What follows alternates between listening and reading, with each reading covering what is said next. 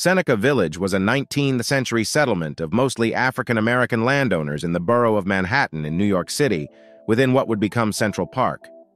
It was founded in 1825 by free Black Americans, the first such community in the city, and at its peak, the community had approximately 225 residents, 3 churches, 2 schools, and 3 cemeteries. Seneca Village was home to the largest number of African-American property owners in New York before the Civil War, and because those Black men possessed property, they had the ability to vote. Despite its short history of only 32 years, Seneca Village is understood as a tight-knit community that served as a stabilizing and empowering force in uncertain times. According to research, there were several communities that were displaced to make way for Central Park. The communities were Seneca Village, Harrisonville, the Piggery District, and Yorkville. The residents of these communities were forced to leave their homes, and many were not compensated for their losses. Welcome to another episode of Aggressive Intelligence, a channel where we talk about history that is not taught in schools. We would like to thank our subscribers for supporting our channel, and if you are new here, we hope you enjoy learning as much as we do. So sit back, relax, let's get into it.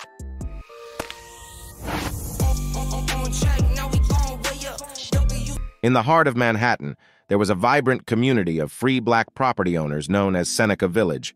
The community began in 1825 when landowners John and Elizabeth Whitehead subdivided their land and sold it as 200 lots. Among the first few purchasers of the land were Andrew Williams, a 25-year-old African-American shoe shiner, Epiphany Davis, a store clerk, and the African Methodist Episcopal Zion Church. From there, a thriving, autonomous Black community was born along what is now West 82nd to West 89th Street. Seneca Village was an African-American, and to a lesser extent, an Irish community, founded in the mid-1820s that existed until Central Park's creation in 1857. African-Americans were a minority in New York City at the time, and Seneca Village allowed residents to live away from the more built-up sections of downtown Manhattan and escape the unhealthy conditions and racial discrimination they faced there.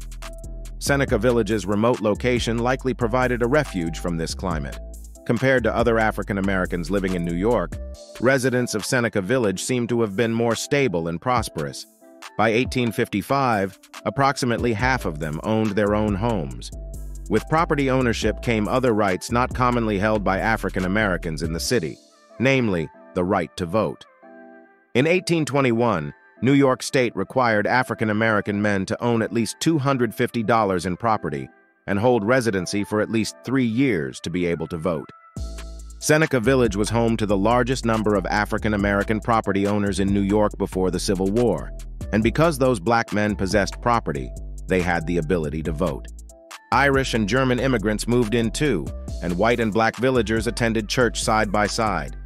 At its height, over 250 people lived in Seneca Village, most of whom were African Americans. However, in 1857, the city used eminent domain to forcibly remove the residents and tear down their homes for the construction of Central Park. The destruction of Seneca Village was made in the name of the greater good, but it dispossessed groups that were historically disadvantaged and discriminated against. It was not just the land that was lost, it was the community and the feeling of community, said Reverend Audrey Williamson of Mother AME Zion Church in Harlem, which nearly 2 centuries ago was in Seneca Village. To think that our ancestors were here, this was their ground. This was where maybe some children played. This is where they worshipped, added Williamson.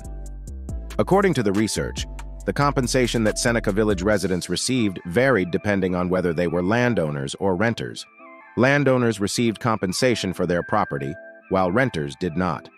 The landowners were paid an average of $700 per lot. However, many argued that their land was undervalued. It is unclear from the research how much compensation renters received, but it is known that all residents were forced to vacate beginning in 1856, and approximately 1,600 people were displaced. According to the research, the residents of Seneca Village were given final notices in mid-1856. It is unclear from the research how much notice the residents were given before they had to leave. However, it is known that all of the inhabitants of the village were evicted by 1857, and all of the properties within Central Park were razed. The only institution from Seneca Village to survive was All Angels Church, which relocated a couple of blocks away, albeit with an entirely new congregation, except for one person. There are few records of where residents went after their eviction, as the community was entirely destroyed. Some historians believe that the displaced residents of Seneca Village went to other African American communities in the region, such as Sandy Ground in Staten Island and Skunk Hollow in New Jersey. Hey guys, are you enjoying the video? If you are, please like, comment, subscribe, and ring the notification bell to watch more videos like this. Okay, let's get back to it. There were other communities that were displaced to make way for Central Park. The creation of Central Park required the acquisition of a significant amount of land, which included several communities. The most affected by Central Park's construction were squatters and hog farmers, as they were never compensated for their evictions. Harsonville was a small community of Irish immigrants that was displaced to make way for Central Park. The village was nestled in Manhattan's former Bloomingdale district between 68th and 81st Streets and ran from Central Park west to the Hudson River. It began in 1701 when Cornelius Dykeman bought the land from the Native Americans and built a farmhouse. The area was later named after Jacob Harson, a farmer who settled there in 1763. Harsonville was a small, tight-knit community that was home to a few hundred people. The village was known for its farms, orchards, and gardens, which provided fresh produce for the surrounding area. The community was also home to a few small businesses, including a blacksmith shop and a general store. The displacement of Harsonville was a significant issue, as it represented a loss of property and autonomy for the affected communities. The residents of Harsonville were forced to leave their homes and their community behind, and many were not compensated for their losses. The Piggery District was a community of hog farmers that was displaced to make way for Central Park. The community was located near the present-day site of the Great Lawn. The Piggery District was a dirty, smelly, and unsanitary neighborhood that was home to numerous pig farms. The area was known as Hogtown, Pigtown, or even Stinktown. The community was a nuisance to the surrounding neighborhoods, and fears about bad smells and their impact on public health and real estate led directly to New York City's Piggery War of 1859. After a new city inspector was appointed, he almost immediately set his sights on the Piggery District. He assembled troops of inspectors and police officers who visited each piggery, confronting the owners and their guard dogs. The hogs themselves posed a challenge as they scattered, running through officers' legs, knocking men over. Despite attempts by the piggery owners to maintain their property and their livelihoods, the city effectively shut the hog farms down that summer. The residents of the Piggery District were forced to leave their homes and their community behind, and like Harsonville, many of them were not compensated for their losses. Yorkville was a community of German immigrants that was displaced to make way for Central Park. The community was located near the present-day site of the Metropolitan Museum of Art. Yorkville was a neighborhood on the Upper East Side of Manhattan, New York City. Its southern boundary is East 79th Street, its northern East 96th Street, its western 3rd Avenue, and its eastern the East River.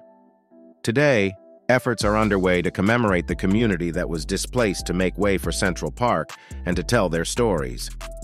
The park first opened for public use in the winter of 1859, when thousands of New Yorkers skated on lakes constructed on the site of former swamps. By 1865, the park received more than 7 million visitors a year. The city's wealthiest citizens turned out daily for elaborate late-afternoon carriage parades. The building of Central Park was one of 19th century New York's most massive public works projects. Some 20,000 workers, Yankee engineers, Irish laborers, German gardeners, and native-born stonecutters reshaped the site's topography to create the pastoral landscape. After blasting out rocky ridges with more gunpowder than was later fired at the Battle of Gettysburg, workers moved nearly 3 million cubic yards of soil and planted more than 270,000 trees and shrubs. The park took 15 years to build and cost $14 million, a significant increase from the project's original $5 million budget. Today, Central Park is a popular destination for both tourists and locals.